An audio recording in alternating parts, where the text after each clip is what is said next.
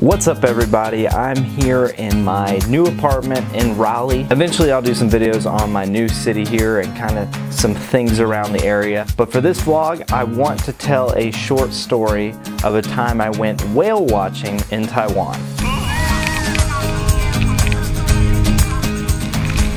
And if you're wondering about the title, long story short, I started hanging out on the bow of the boat and ended up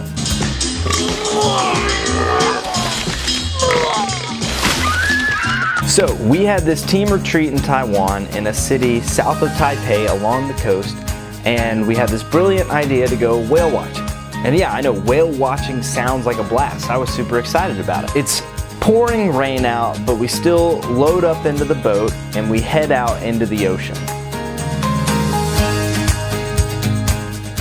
And not only is it raining, there's a lot of wind and the waves were huge too. I'm talking like the boat went all the way up and down the waves as we were going. And I started off really chipper and excited. There was a lot of adrenaline there at the beginning. I was having a lot of fun on the front of the boat. This is crazy.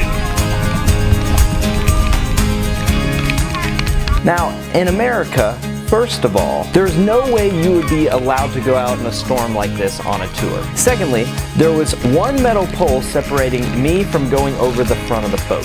Also not allowed in America. There was not much care for safety, but if I'm being honest, that's what made it a lot of fun. No joke, there was parents who were having to grab their kids so they wouldn't fly off the side of the boat. Okay, so pretty quickly, after several minutes of spending time on the front of the boat, my stomach got the best of me and started moving out of its place, and yeah, along with several other people, I threw up. A lot. A whole lot. Thankfully, I did look over in time to see some dolphins that were swimming close by, but no whales. That was a complete lie. It should have been called Dolphin Watching Tour. But John ended up capturing this lovely footage on my GoPro.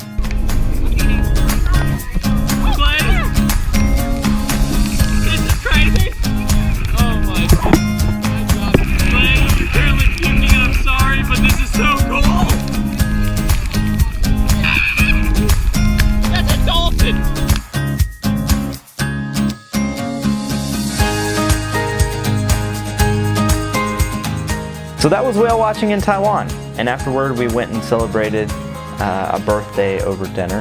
Happy birthday to you. It was a little hard to stomach the dinner, but it was delicious. I'll probably have more stories like this to come because I have a lot of gems from Taiwan I was never able to edit while I was there that I will share with you in the future. Until next time.